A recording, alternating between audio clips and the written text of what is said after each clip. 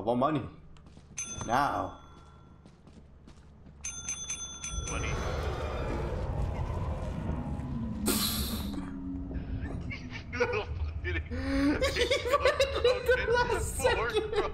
You're an ass. Yeah, apparently, I think I was wondering if I was gonna hear him scream through the mic.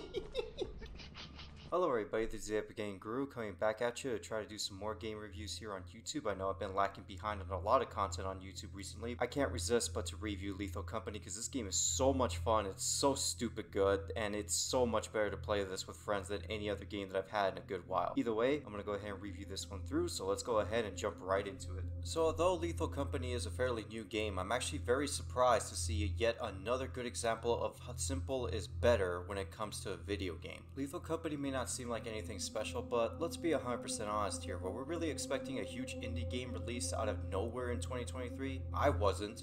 What the hell was that? I have no idea. I increased levels of radiation. What the fuck? Uh-oh.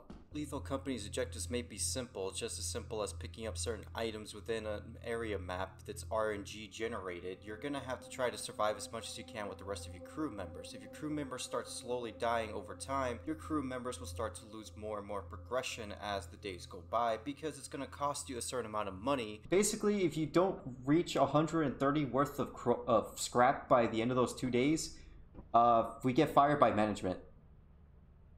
Oh. Great. I think it's funnier that like everyone is just has VIP employee. Yes. This game is also very key exact word sensitive, so if you're planning to go anywhere in the game, you would have to at least input the exact location with the exact name before you can even go on a voyage. Oh god. No, never mind. I'm not turning that off.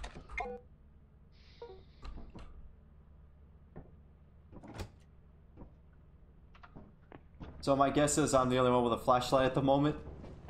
Yep. Oh god, okay, hold on a second, it's time to get to work, boys. How does your first deaths feel? Pretty fucking stupid. I jumped off the edge of a platform hoping to land and I fell to my death. Leroy! Yeah, you gotta be careful with some of the enemies here. Kind of crazy knowing that you have to find so much stuff around scattered all over the location. Even me just finding an axle is pretty profitable in this game, and whatever junk you can find, it's pretty much worth money to get. Ooh, hell yeah. I'm finding money, boys. Oh boy. Oh shit. Oh god. Okay, hang on. I'm getting lost. This place is not so easy to navigate. Okay, there we go. I see Krogan. Oh my. You scared the shit out of me. Is James dead? I don't know. I don't hear James. I don't. Well, let's hope I don't die. Awesome. I did it. Alright, fire exit. Poor fucking Krogan. Don't worry, I'm pretty sure he can figure it out. One very important little detail, or in this case one very minute important detail, is that I forgot to mention that you still have to carry all the resources you gathered back to the ship before night falls, otherwise you and your crew are guaranteed dead. To the front! Yeah, I'm carrying something, so hold on. Oh shit, we're all have to carry back. Go, go, go, go, go, go. Everyone back to the ship before it gets dark. You do not want to be out here when it's dark. Depending on the circumstance, being outside at night in any of the facilities will result in different creatures trying to kill you. Although the most common ones are usually around the experiment area, there is definitely some unique ones such as a giant dying sandworm and a giant dog ready to tear you limb from limb. This game never seems to run out of ideas. We don't have too much time. After 5, that's when it starts getting freaky. Some people said it's 7 or 8, but sometimes it happens earlier. That's why I'm trying to get there as fast as I can. As you continue to play the game, you actually do get rated on most of your missions that you go through, if not all of them, resulting in a certain grade from A, S, B, C, D, or some guessing case scenario that I've seen so far you can get is F. The higher you get on these grades when it comes to collecting items and getting your voyage done safely without getting a single member of your crew killed, the better the results. Wait, I thought we were already... Yeah, we're there already. We have like 200 something scrap, right? Worth of scrap? It's better to get as much extra as you can before you turn in quota, because then you have a bunch of extra funds to buy stuff with. You're in the access file SIGURD. Okay, this is very sketchy. Why are all the lights on? That's usually not a good sign.